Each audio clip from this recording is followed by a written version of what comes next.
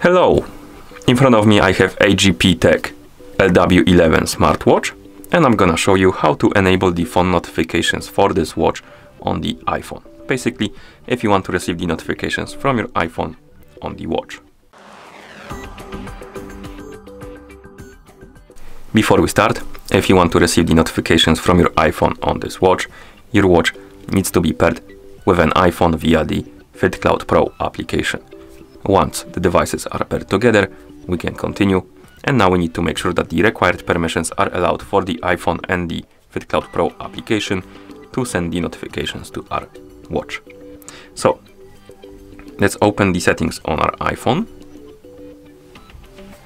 In settings, scroll all the way down to the list of applications, and on this list find the FitCloud Pro application. Then tap on it, and here make sure that the Bluetooth option is enabled. Once the Bluetooth option is enabled, you can go back, scroll all the way up to the top of the settings page, and here you should see the option called Bluetooth. Tap on it, and on the list of my devices, and here you should see the LW11 device. Tap on the info icon next to it, and here make sure that the share system notifications option is flicked on. The switch needs to be on, and once it is, you can close the settings, and now we can open the FitCloud Pro application on the iPhone that is paired with our watch.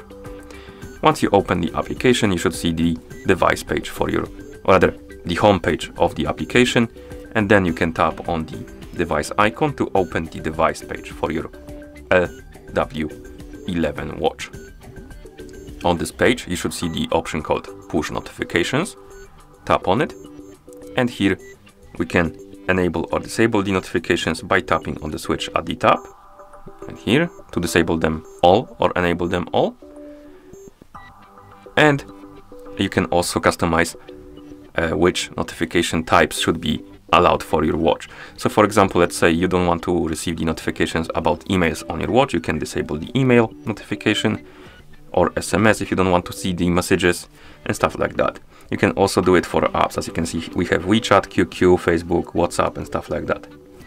If you don't see the application you want to use or get the notifications from on this list right here, make sure to enable the option called More Reminders, and it's gonna enable the notifications for basically almost every app on your iPhone.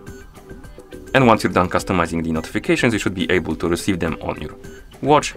So I'm gonna send myself a message on Discord.